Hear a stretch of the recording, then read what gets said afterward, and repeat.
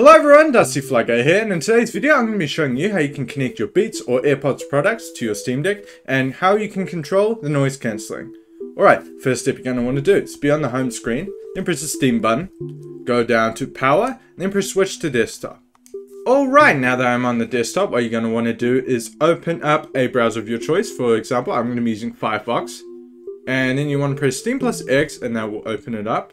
And then you can go ahead and search for Decky. Decky Loader.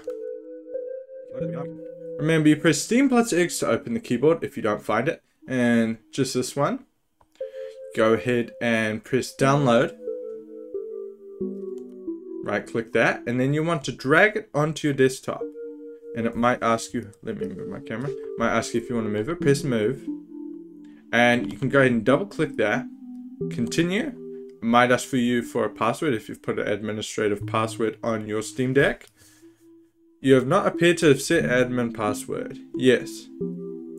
Release.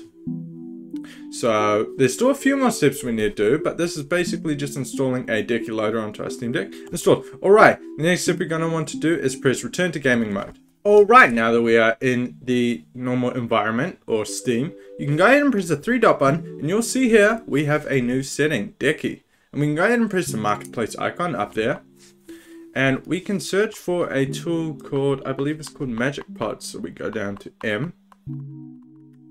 Magic Pods, here we go.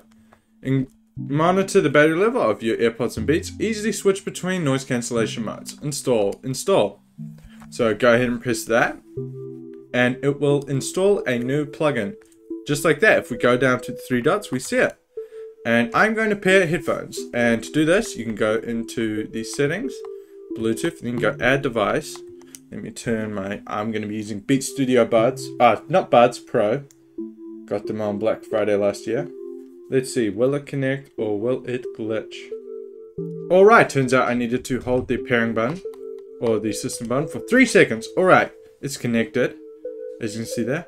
But now, if we go down to the Magic Pods plugin, as you can see there, we can go ahead and control the noise cancellation. We can do all of these really handy features.